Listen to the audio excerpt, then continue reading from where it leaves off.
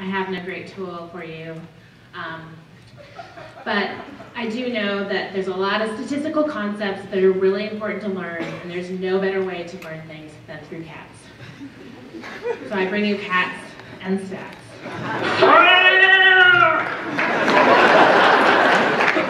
We all know, if any of you have a cat, that they're constantly drawn to keyboards. So they're very savvy computer users. They're also independent thinkers. They can be critical of things, particularly certain smells. And they can help us learn statistics. So let's go back to one of the early concepts that we always use to teach statistics and numbers, which is the data ladder. At the very bottom of the data ladder, we know is categorical data. And as you move up the ladder, it becomes continuous. So we're going to go down to the very bottom of the ladder with the most simple categorical data, dichotomous variables. This is Stanley, he's my cat.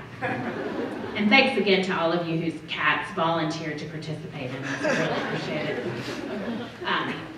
You can go beyond 2 categories. This is the category of color, gray, white, orange, Harley, Stanley, Boris, male, female, that's Gordon, and Luna. And with those categorical variables, you can examine things like what you might expect in the general population to get and what you actually get in your data. Data can also be continuous. The number of cats, your age of the cat, the height of your cat.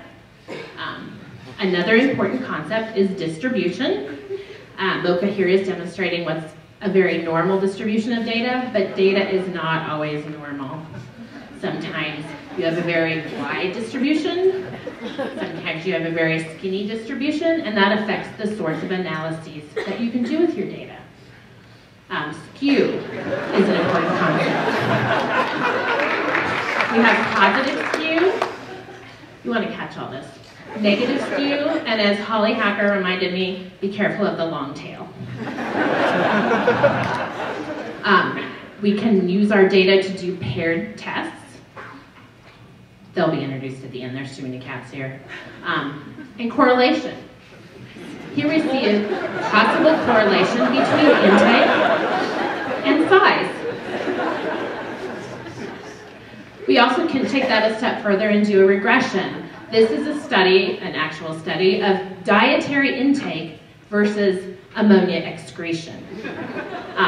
Digging into the formula, we can actually say that 52% of the change in the output, demonstrated by the litter box, can be explained by the input. Also, sampling is an important concept in data. It's a good way to test your data. We had a great talk about sampling earlier, but beware there can be sampling error. You can also use indexes to evaluate many concepts. So I used it to evaluate the quality of my cats, Stanley, Gordon, and Elsa, on several factors: the amount of shedding, vocalness, friendliness, energy level, and then I averaged those scores to come up with an index, and Stanley came out on top. Don't tell Gordon. So some tips for learning more about statistics. Luna says to study, do your homework, examine your data closely and your work closely, talk to experts, get plenty of food and rest, repeat your work over and over and over, and remember, you can do it. Oops. Wait, you have to hear Elsa's little video that was supposed to automatically run but did not. And maybe one. Oh well, we'll skip that. She can actually respond to, are you a pretty girl, with a yes. Anyone who's really interested, I can show you later. So thanks to everybody, and thanks to our